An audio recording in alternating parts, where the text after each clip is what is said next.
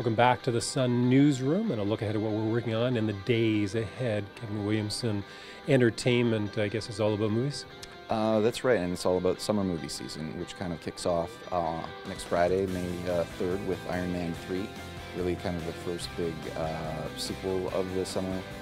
It'll be a blockbuster, tracking to be huge, coming off last year's Avengers. So we're going to be looking at all the other big movies coming up, like Man of Steel, After Earth with Will Smith, and then also looking at TV finales and premieres, new CDs coming out, the whole works.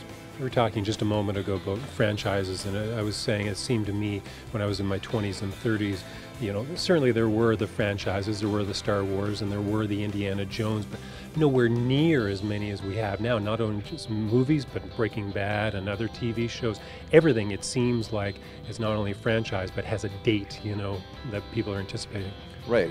Everything when they're looking at movies to make. Does it have a comic book? Does it have a novel? Does it have a theme park ride that can go with it? And they love these worldwide release dates too, right? Where something opens everywhere on the same day. They're all chasing kind of the 1 billion worldwide gross is what everybody wants now for their films. Right. It's that money that's tied to those dates because we anticipate it and we buy our tickets in advance. Kevin, thank you. I appreciate it. Okay, let's turn to Dean McNulty, talking about a different type of franchise, including, I guess, the NHL playoffs. Dean?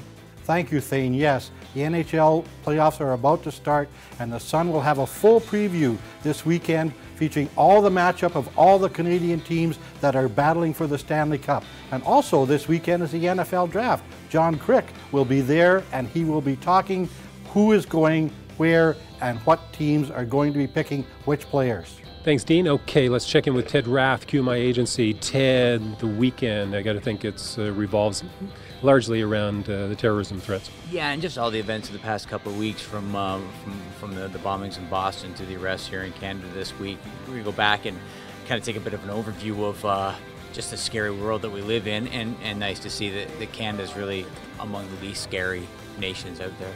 Yeah, we're going to have a lot of good writers, some that were down in Boston, as well as our experts here, also wading in on that, I guess, on that Sunday. I also have a read, and that is about a little bit lighter side, I guess we can call it. Marina Chapman is a woman who was raised in Colombia. Child abductors dropped her off at one point in the jungle, where she says that she was raised for years with the monkeys. So we'll be speaking to her. It's a little bit of a light side compared to kind of the heavy news that we've been having for these past couple of weeks. Listen, all these stories have one thing in common. As always, we're writing them for you.